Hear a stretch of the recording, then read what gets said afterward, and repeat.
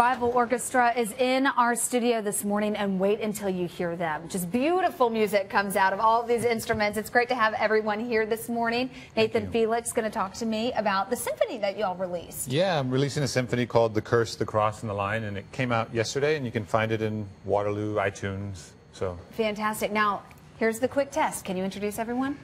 I can. Let's try it. Let's try it. You're Nathan. Yes, I'm Nathan.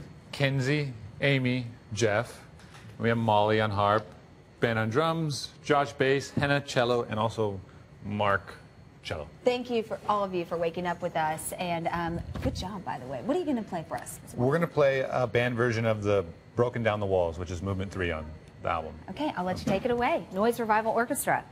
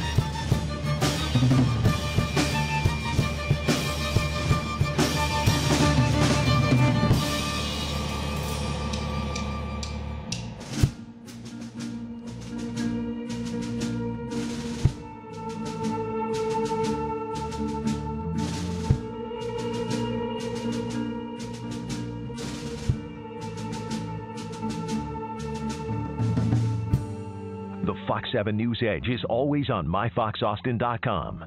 Remember, Austin is in Stage 2 watering restrictions. That means 1 day per week watering.